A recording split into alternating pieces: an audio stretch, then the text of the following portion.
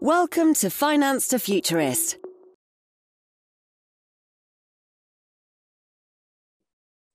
So, Darrin, talk to me, because when you were a practitioner yourself and somebody came to you and said, "Hey, I have a data lake," you probably wouldn't have known what that meant. And again, there's buzzwords out there, right? I think before, maybe 10 years ago, it was big data was really the hot industry term.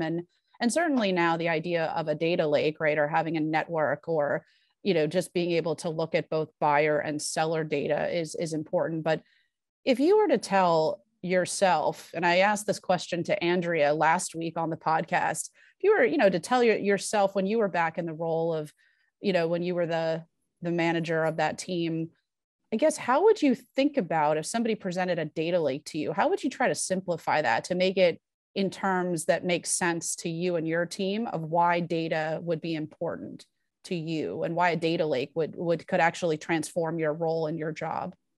Yeah. So I think this is the way I would put it. When I was in my role of managing a group, I was always looking for the better mousetrap, right?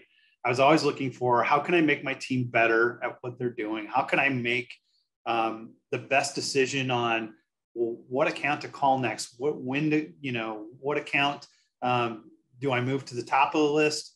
I knew there was a list of small accounts that weren't getting contacted, right? I was trying to always find a better workflow, right? Find a way to present this to my team to say, here's what I want you to do next, right? My biggest problem was the only data set that I had was the data set that I created. It was my company's data.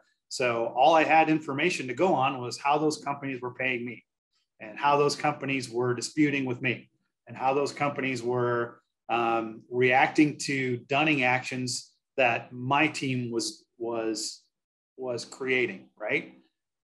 What a data lake does is, sure, you've got access to what your team has done historically, but you've also got access to what all these other vendors are doing historically with your buyers.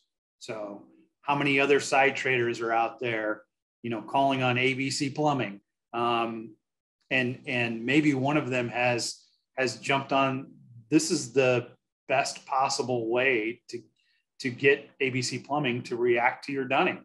Maybe ABC Plumbing doesn't like phone calls and they want an email, but they run their payments on the 20th of the month. So the best time to give them an email is the 15th, so that it's top of mind. It's right in the payment run.